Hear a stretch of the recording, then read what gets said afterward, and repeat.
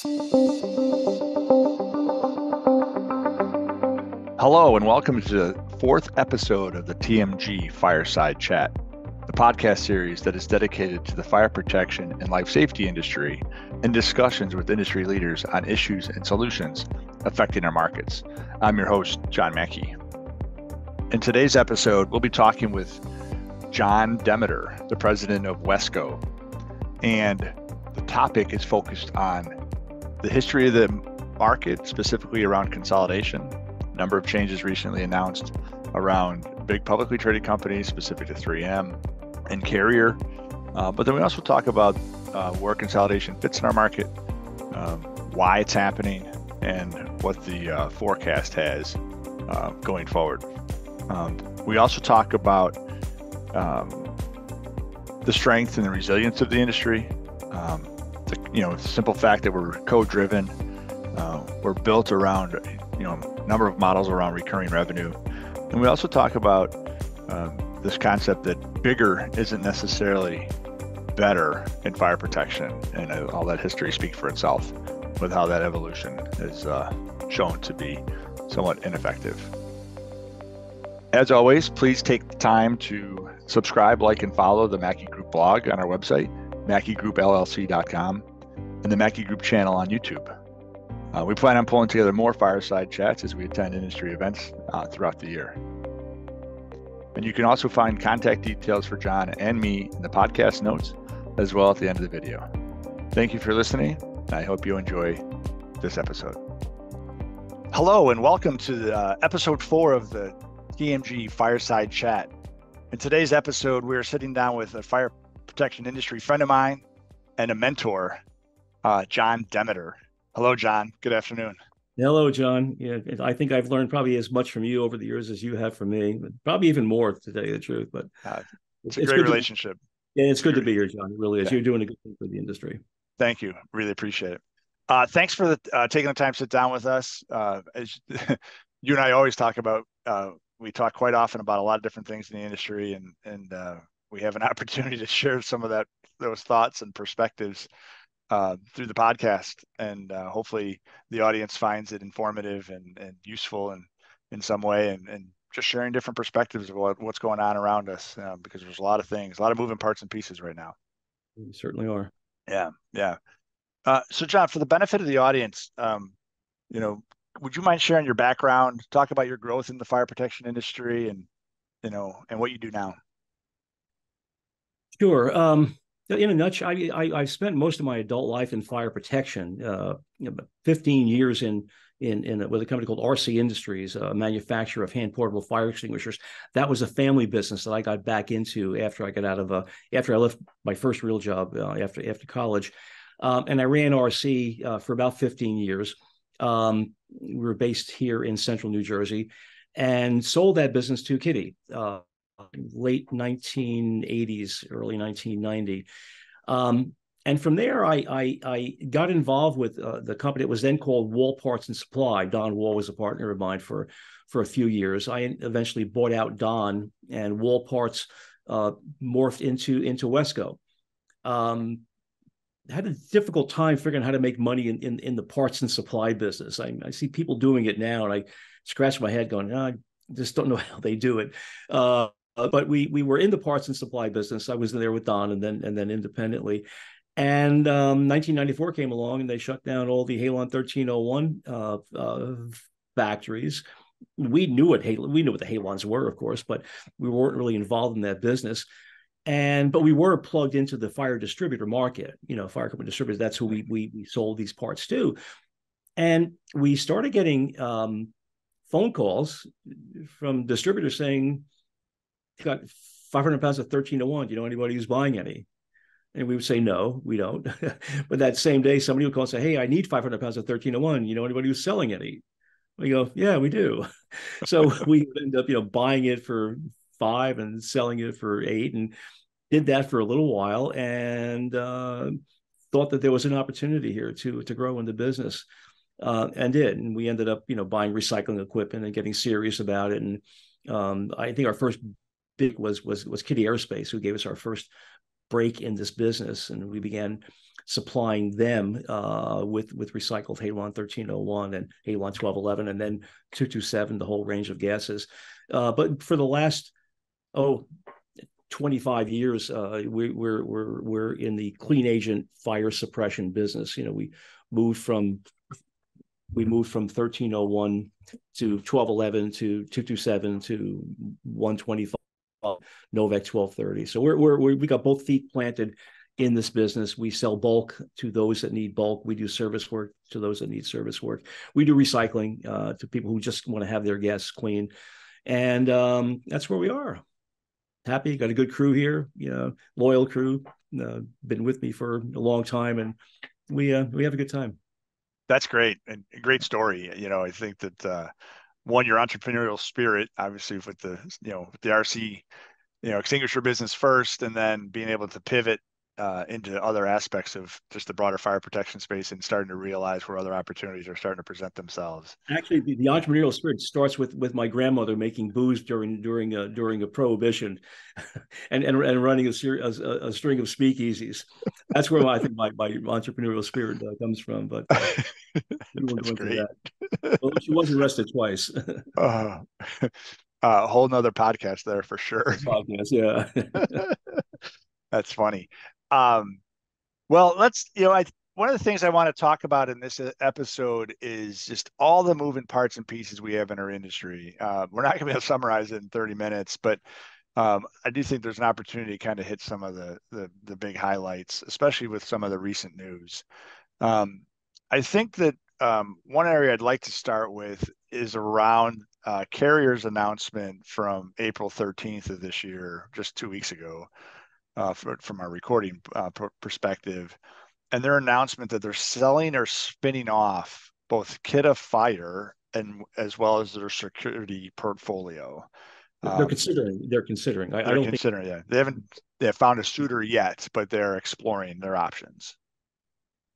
I find it very interesting, just given 18 months ago, they spun off or sold the Chubb Fire and Security business based in London to API Group. That transaction went reported at about $3 billion US. So a very large acquisition for API. And I wish them all the best in integrating that business. But, what's your take with regard to what's going on with these big publicly traded companies being, Carrier and their decision to do something with Kidde, and then you look at what JCI is doing with the merger of Tyco and the role that Ansel has in our industry, et cetera, et cetera. Well, I think we've always wondered, at least for the last 10 years, does fire and security fit in with these large industrial corporations? Is there a place there? There was Kidde was owned by the Brits and then bought by UTC, and then within UTC they were spun around a couple. That UTC, remember UTC had that fire and security division, and I think that lasted for about 18 months. They had a big announcement. They were reorganizing all these groups under UTC Fire and Security, and publicized it, and then it was over. Then they just kind of broke it back up again and rearranged the pieces. So it's been going on for a while, and we've been talking about is Kidde for sale for a while now, when they were, what's going to happen to special hazard fire suppression in Kidde with the UTC breakup. Now we see it. So I don't know. I think the problem that I see with big companies owning our pieces of our business, that they're so big that the stuff that we sell, the systems and everything that's involved in that, become line items, in a very, very, very large, book of products. It's like an Amway book, and somewhere you're on page 837, and that's where special hazards is. I'm exaggerating, of course, but you get my point that we just become a line item or line items. And, and I've heard this from our friends, who went from being, employed by good size but privately held company to a conglomerate, and it's different. It's really different. And I was saying this 10 years ago, maybe 8 years ago, that if you were a distributor, Kidde, Ansel, or whoever, you knew who your sales manager was from your manufacturer. You knew that guy or that gal. You knew that. You knew their boss. You probably had dinner with their boss, and you probably even knew their boss's boss. You knew the whole chain. And you keep on bringing up Ned Payne, but Ned Payne attended every single NAFED meeting ever since I think he started. But now that started changing. Where the relationship between the distributor and their suppliers changing dramatically. I think. I don't think it's. I think what you just highlighted is, again, the strength of relationships, right? To your point about, everyone knew Ned Payne. I grew up in this industry at Ansel. And, we were making decisions specific to the Ansel portfolio. And this is back in the late 2000s with, I'll say, a little influence from Tyco, but nowhere near the influence that you see JCI have today. And even to the point where I could tell you what our investment would be on new products every year under Ansel. And like clockwork, here comes the next, clean agent system. Here comes the next foam technology. Here comes the next restaurant or mining system solution. And today, because of the short-term view a lot of these publicly traded companies have, number one, and number two, like you said, now fire protection is a line item on the balance sheet and not necessarily a strategic aspect of their portfolio. We're not seeing that evolution of new products coming out again and again and again. Right. And throw on top of that, okay, so I mean, a general manager coming in new to this business here, let's say at a large company, he's going to hear about 1301 and 1211. He's going to hear the history about HFCs, and now he's going to be shown fluoroketones and PFAS, and he's going to go, how much money should we be investing into this business until we know exactly where it's going? I mean, these are, I think, again, I never operated, at that level there. You have, but it's got to throw a monkey wrench into that whole capital investment, part of the business. We invest our money. Does it make any sense to invest money here, or do we wait for things to settle down? Yeah, and I don't know what the answer is. I recently released a podcast conversation I had with Paul Rivers, coming out of his differentiating PFAS presentation at the annual forum, and he made a reference to a program that NIST offered back in the early 2000s, and the government was trying to figure out a way to find replacement suppression agents, since halons were coming out of the market and HFCs were, coming in, but not necessarily the most environmentally friendly solution. And NIST was offering, I think it was somewhere between $45 and a $50 million grant to go develop the next product. And sure enough, the next day, Paul released Novec 1230 with 3M. So it was just interesting to see, okay, now where's the influencers on the government side to say, okay, as it relates to investment for the next agent, someone has to create the incentive, because to your point, the behavior of the publicly traded companies is that we're not going to invest for the long haul and waiting to see what's going to happen over the next 10 or 15 years. We're looking at the next 5. Oh, so we started this part of the conversation with the story announcement. It was a story, in the Wall Street Journal saying that they were considering, Carrier was considering spinning off Fire and Security. Maybe they wanted that story, to come out. Maybe they wanted it out there.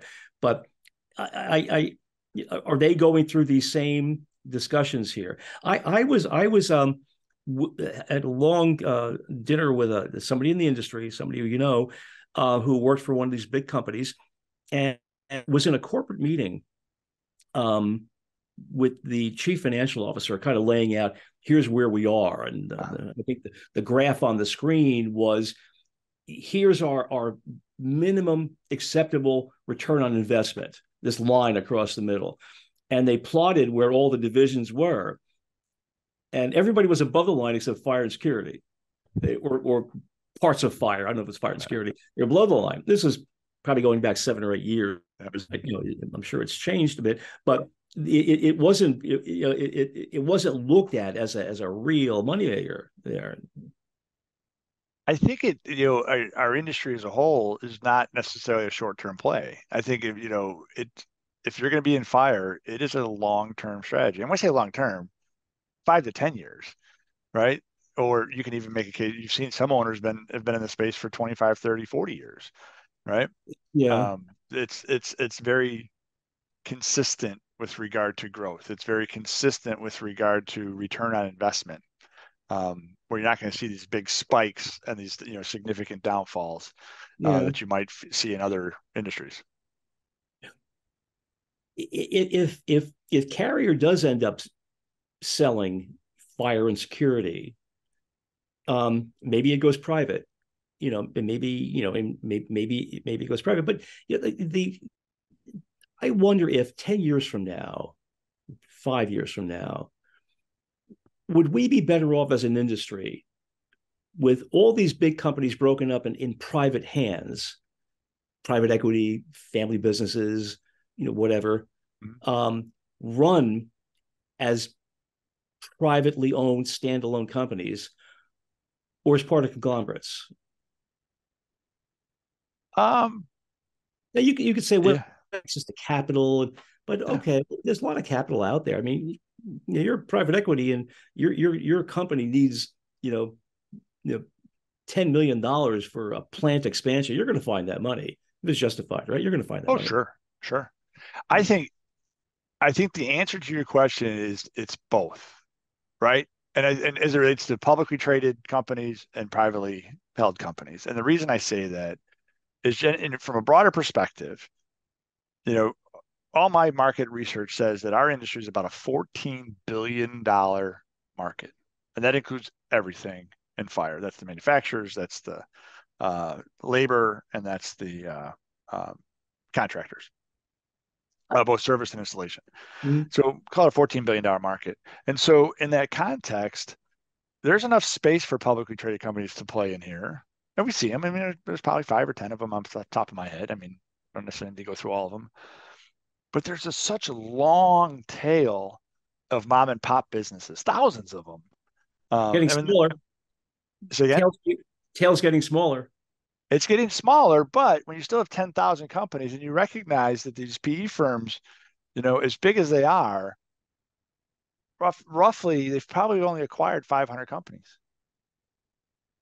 Right. Yeah. And when they go into a market and buy within those 500 companies, pick a geography where they're at, within 6 months, 3 more companies pop up in that same geography. Yeah. Right. And then within, 10 years, not all 3 are going to make it, but one will. And that one company in 10 years is not eligible to sell. So now we continue to see this churn, and we've seen this churn. I've talked about it offline. We've seen this churn for 30 or 35 years, maybe longer. Well, it's maybe longer. And sometimes the motivation is not always, hey, there's a man in town with a checkbook and he's buying people. Sometimes the motivation is you don't like your boss and he really upset you. Right. You're leaving, you're going across the street, you're taking a folder full of customer phone numbers, and you're starting over yourself. And that, of course, that the battles that ensue over that, we've seen that. And that was the original, breakup of or deconstruction of the industry and reconstruction of the industry. Because you see what happens when big company is, not run either well or not really or there's a problem between owner and technician, or owner and sales guy, and they leave.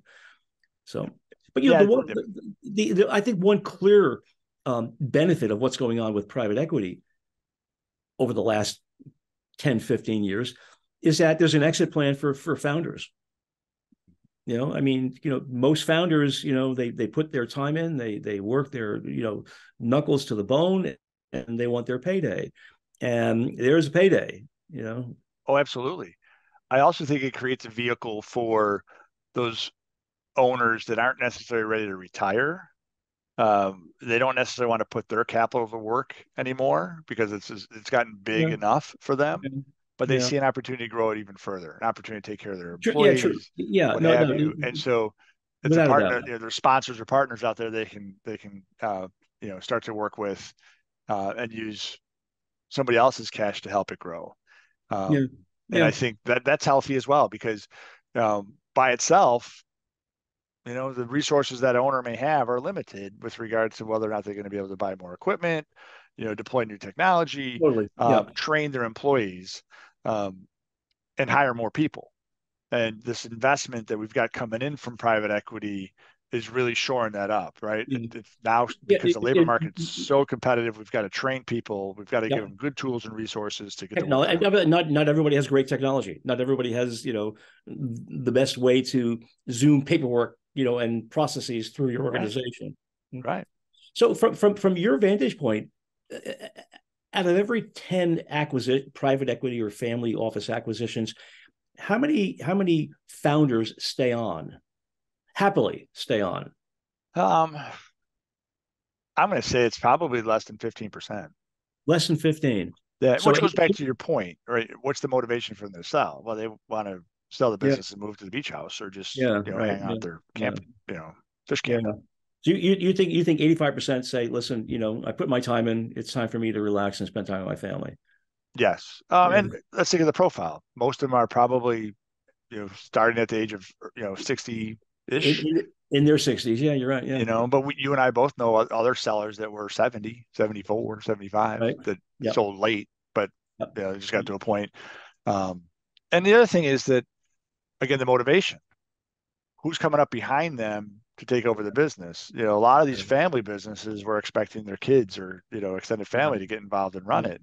Yeah. And we're seeing that, a lot of those businesses don't have that bench, Yeah. that succession plan in place. But where they do, we've got some really strong family businesses still out there. Oh, absolutely.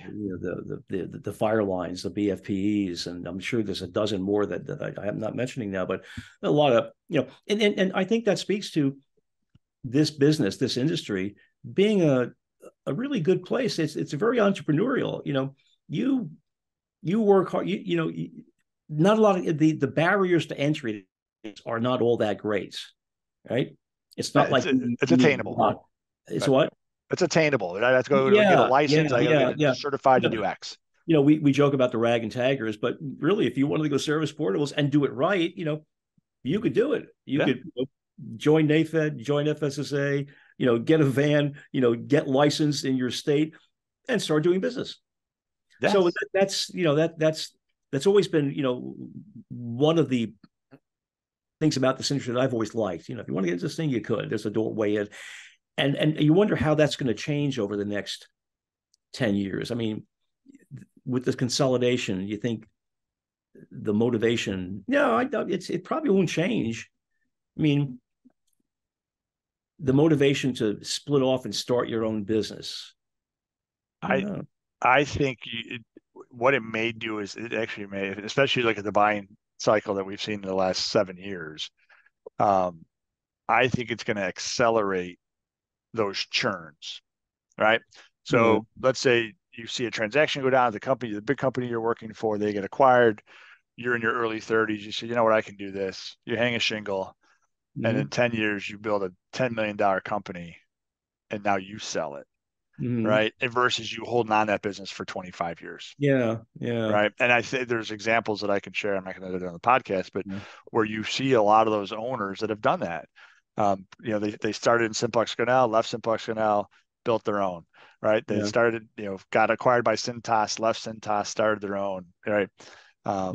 And, I think that again highlights how healthy the industry is. To your point, aside from you have to hustle. I'm not saying it's easy. You have to hustle, but the opportunity to really be a good fire protection contractor the right way is out there. Yeah.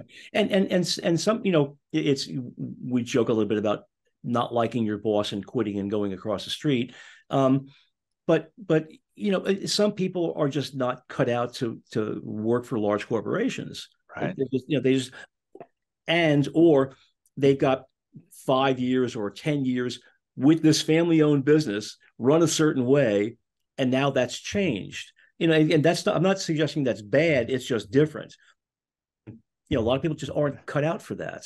Well, there's that old book. It's in my office here somewhere. I don't have time to pull it down, but it's Who Moved My Cheese, Ooh, yeah, yeah, right? I mean, that's from yeah, the 90s, yeah, but it's a story about, hey, we're grinding every day. We got these routines, and it's this, and this, and all of a sudden, boom, hey, oop, yeah, right, right, someone just moved into, yeah, someone just acquired our business. My boss is no longer here. yeah, Now, what does that mean, right? And that's part of the struggle, right? yeah. But I think as individuals, we got to figure out how to work our way and through and that. and probably for every guy or gal that says I'm not cut out for that kind of business life, there's five that say, oh, okay, I'm good with it. Yeah, It's there are more people like that, which is good. We need we know people working for big companies and they're perfectly happy with that. And yeah. it's just, but this allows, and I hope that it remains an opportunity for people who have that entrepreneurial drive to start a business. I hope. I think it will. I think it will. I think there's plenty of opportunities.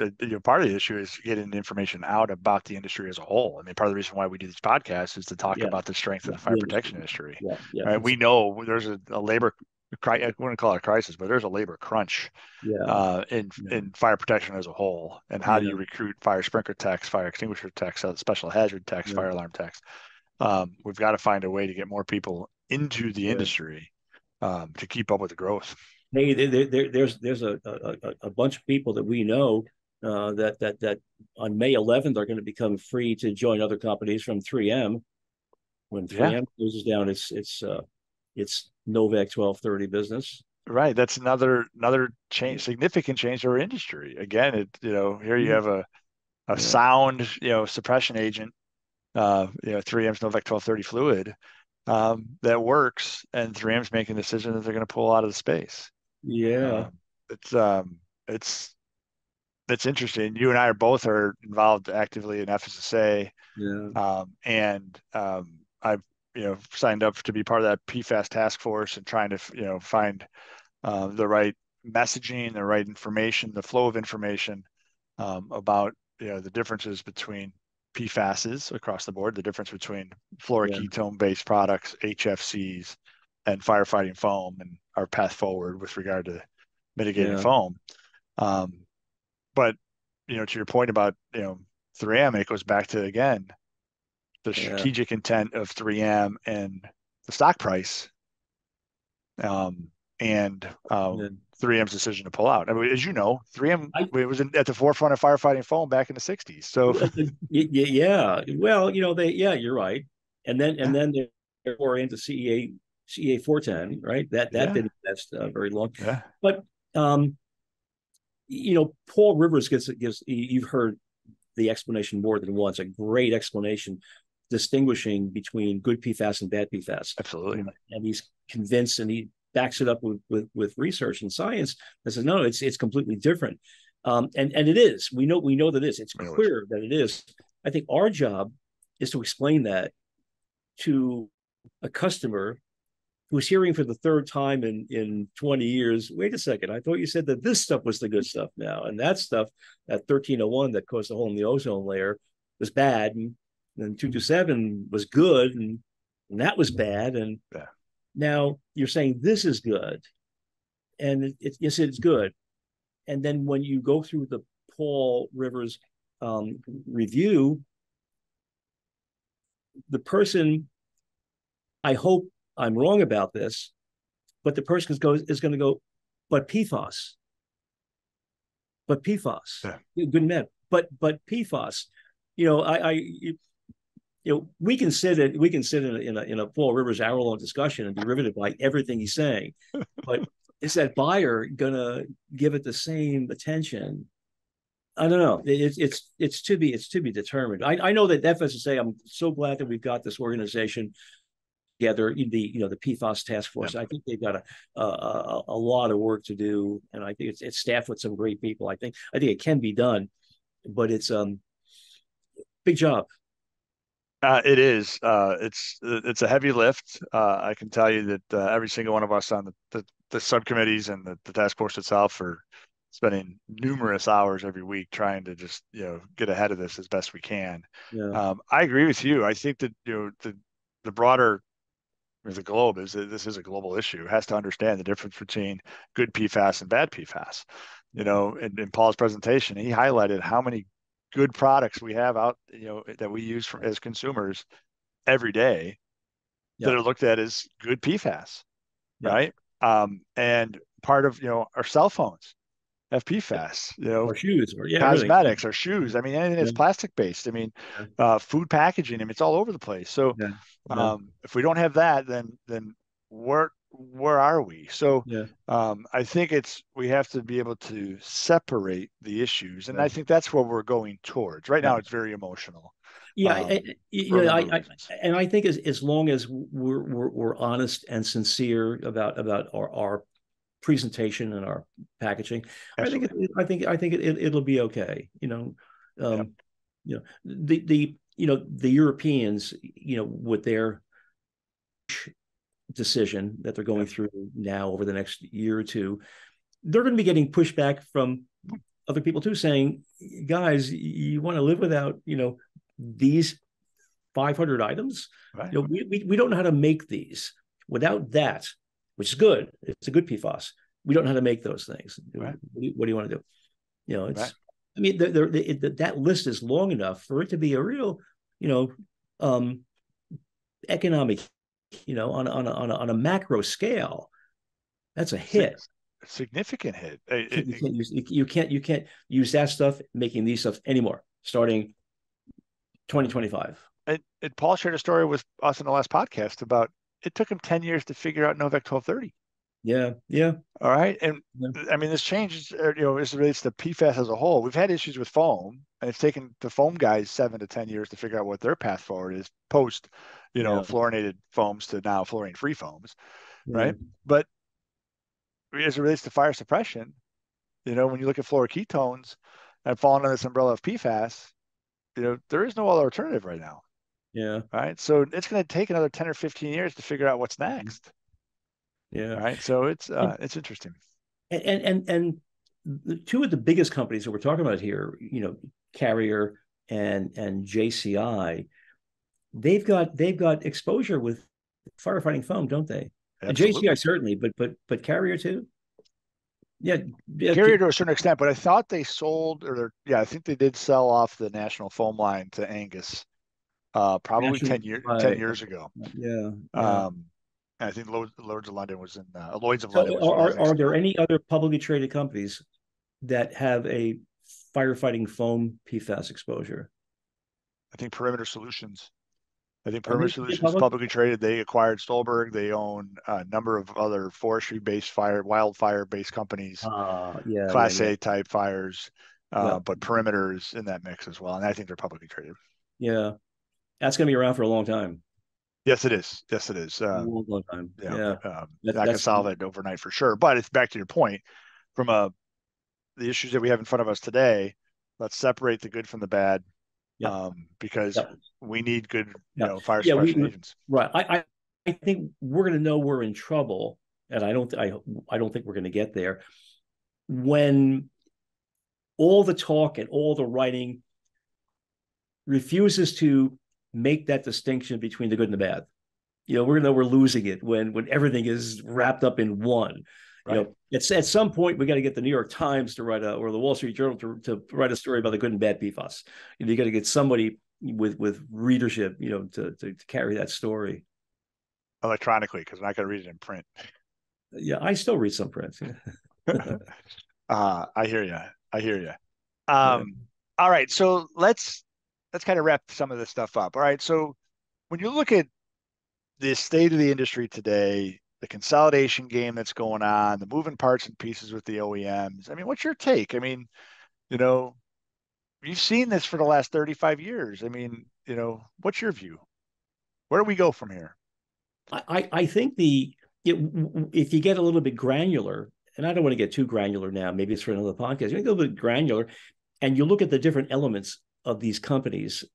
let's take on the distributor end of the business. I've seen, you may have too, that certain parts of what a typical fire equipment distributor does make sense to bigger private equity companies, and other parts do not. Yep. I think the special hazard section of one of these FEDs, it's going to be hard for that new general manager stepping into this business for the first time, reporting to a family office or reporting to a private equity firm, to listen to the sales guy or the sales gal, on a quote for a $500,000 install, why the margins got to be taken down so low, and what do you mean we don't? It's I think that end of the business, you could find a year or 2 or 3 or 5 years from now that those roll-ups, those large private equity acquisitions, could begin looking at some of their units. This one's a little bit too heavy in new install and a little bit light in recurring revenue. Maybe we should spin it off. And I think companies like that could be available, where they could become independent again. They could. I agree. I think that there is a strategy, there is a path forward for the right investor in these carve-outs. And I think that you and I can, off the top of my head, I know the same companies, but they were strong special hazards companies, 3 years ago. And then when they got acquired, they lost that capability. Because those special hazard technicians left. The business was no longer chasing that $500,000 installation. And they weren't going to fly technicians across the country to go do work. And we've seen it. I've had people in this conference room here, having left one of those big companies, saying, I just can't deal with them. And they're not bad. It doesn't make them bad people. No. It's just they're good people. It's just their model just doesn't fit. I think that, and I think you're always have this entrepreneurial element always says, hey, I want to do it myself. I'll do it myself. And some of them will succeed, some will fail. They'll always be there. So I don't know that much is going to change. Maybe Carrier does spin off all of its fire and security business, and maybe it goes private. Maybe a big private equity buys that grouping there, and that could be good for the industry. It could be. It shores some things up. For sure. Yeah. And it could, what your point from earlier about when you were at Ansel, every year you had these conversations about where we're going to spend our R&D money. Yeah. Right. And that could be, in a privately held company, in a newly privately held fire suppression manufacturer, that can become important again. Absolutely. Well, it's growth. Yeah. Right. You have a new agent or a new application, By the way, we a new hazard. I think that, we haven't talked water mist at all. Maybe that's a whole different conversation. Some of these new ways of putting out fire, they'll play some role in the future. The microsystems will play some role. And we still don't know where floor heaters are going to land. We're trying to be positive about it, and I am positive, but we just don't know where this is going to land. I think it gives the industry as a whole an opportunity to pause. And I've talked about this in other podcasts and a couple earlier blogs this year to say, it should take us back to an opportunity to reassess the hazard for the customer. And don't assume that fluoroketone or that HFC or that water mist solution that's in the specification is the right or the right solution for that hazard.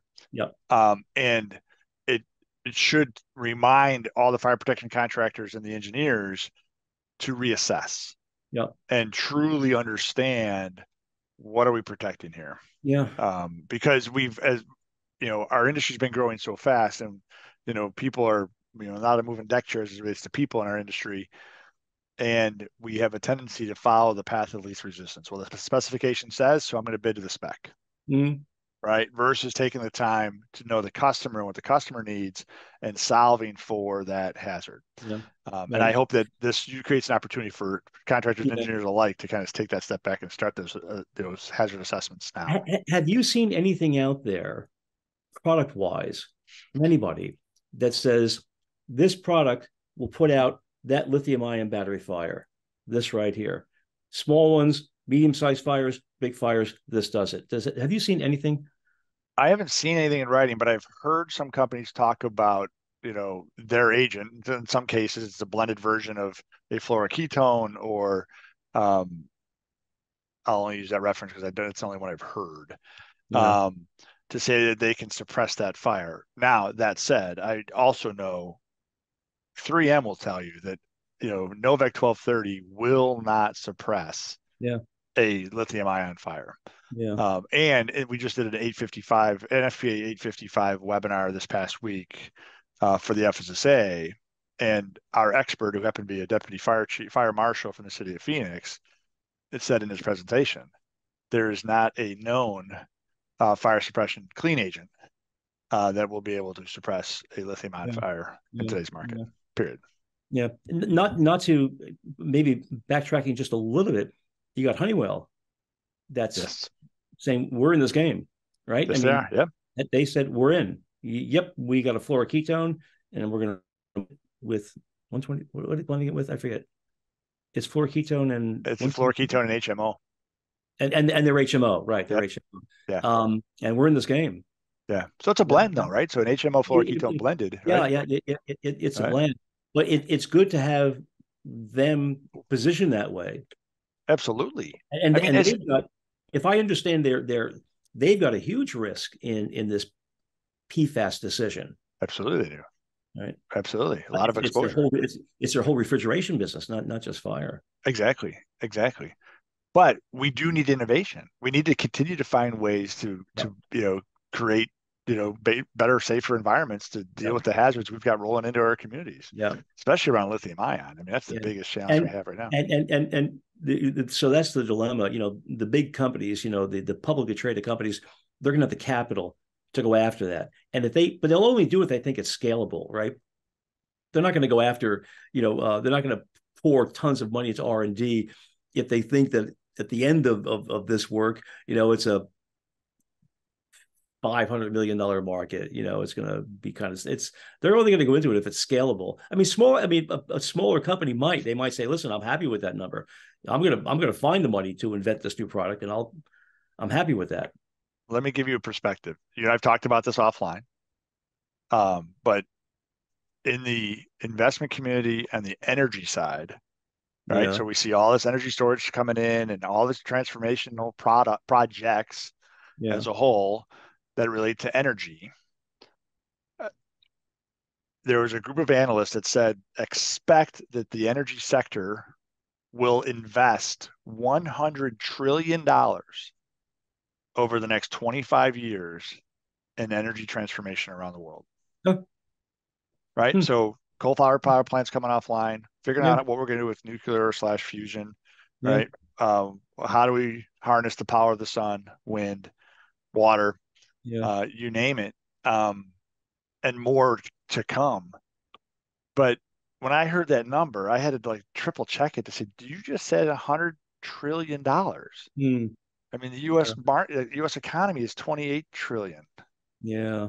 So it's 4 turns of the U.S. economy. So in that context, over the next 25 years, I mean, you're talking a huge shift. So to your point, if I have give me 1% of that from a market opportunity, because that's where fire is going to fit in that. All right, how do we protect that Yeah, no, solution? and somebody's got to figure out, how do we put these fires out? Absolutely. What kind of fires are they? What's the risk here, and how do we put them out? Absolutely. Yeah. Absolutely. So All right. So maybe energy money starts pouring into fire and security. I think it will. But again, because of the lithium Yeah, ion you're and energy right. I storage. mean, you should line somebody up to talk about energy and fire protection. That would be Yep. great. That'd be interesting. A great conversation.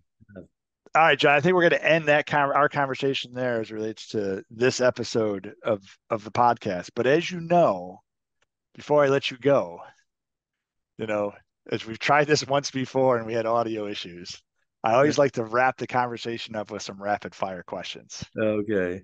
All right. And so if you remember, I'm going to say we're going to work towards the zinger of a question, the debate you and I always have. I know the zinger. By the way, I know the zinger. The guy. Right, your favorite sports team? New York Giants. Giants. I was going to say Jets or Giants, so you beat Giants. me to it. All right. Well, although I was on the phone with I'm having dinner with Dave Pelton in a couple of weeks, and I told him by the time but when he gets here, I will have an Aaron Rodgers New York Jets shirt for him. Nice. That works. That Right. works. Yeah, I that was know where my you live. I knew where you grew up, but just for the benefit of the group, what's your hometown? Where, Carteret. Carteret. Born and raised in Carteret. It's a small little blue collar town about 7 miles from where I'm sitting. Very good. Very Uh, good. And then in high school, your classmates would have voted you most likely to. this is embarrassing. I shouldn't answer this question. I mean, because they did vote me something, but I'm almost embarrassed to say what it You're gonna is. plead the fifth on this one? Don't want to incriminate yourself. Anyway, my daughter was voted most likely to host a late night talk show, um, but I was voted most popular. Not surprised. You might can you cut that out in this podcast here? You cut it out. I don't know. I mean, see what the audience says. All right, and of course the $1 million question. Yeah. New Jersey pizza versus Chicago pizza. Yeah. Well, I'm gonna be in Chicago giving a presentation in a couple of weeks. So you'll have to I'll tell you where I'm staying, and you'll have to guide me to a close Chicago pizza place. Okay. So I think you and I are going to be at the same conference in a couple of weeks. And The if you are at the NAFED conference in Chicago. No. Oh yes, but Yes. this is a different one. All right. So if you and I are going to be at NAFED together, Yeah, we'll be at Nathan uh, together. I am working towards setting up a pizza, event Okay. at a place that my daughter, Okay.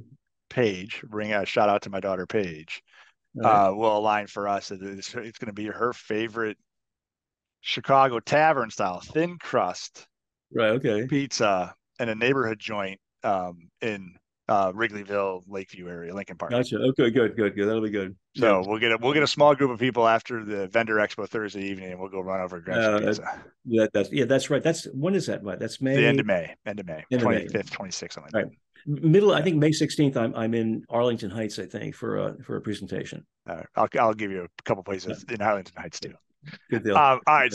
But for the audience, John is native to Chicago, and Mr. Demeter is native to New Jersey. So we always have this debate as to who has the best pizza. I have even gone as far as sending John in his office frozen pizzas from one of my favorite neighborhood places called Aurelio's Pizza in Homewood, Illinois. Yeah. And John enjoyed the pizza. I'll let you know. What'd you like about that Aurelio's pizza? Well, just to show you the superiority of Jersey pizza over Chicago pizza, we wouldn't think of freezing our pizza. It's the only way I was going to get it to you, buddy. You've got to get our pizza. You got to be sitting down at that table when it comes out of the oven, and he plops that slice right in front of you. Absolutely. That's our I pizza. understand. But that's the best I But can do. I'm looking forward to having some Chicago pizza. That was a good pizza, by the way, that you sent me that day. Yeah. I'm looking forward to having it. We'll have more. Yeah. We'll have more. Very good. All right. One other thing that we always wrap up every conversation with, and it speaks to leadership and the greatness of fire protection, and I think it creates an opportunity for us to highlight those that we've worked with, those that have been most influential, and those that have been most impactful in our careers. So, if you have an opportunity to work with one person who you really looked up to, helped you grow into the leader you are today, who would that be and why? Wow. Grandmother or my father, but my father running booze, running booze. Yeah. In the industry, we've got a lot of friends, and I've got such admiration for everybody in this industry. I've never, been a long time since I've worked for anybody, and I benefit from every conversation that I have, most every conversation I have with the leaders in this industry, from my involvement with FSSA, where it's such a concentration of really great people, in our industry. I wouldn't want to start naming them because there's too many, and I would miss a bunch of them. But we're full of great leaders. We really are.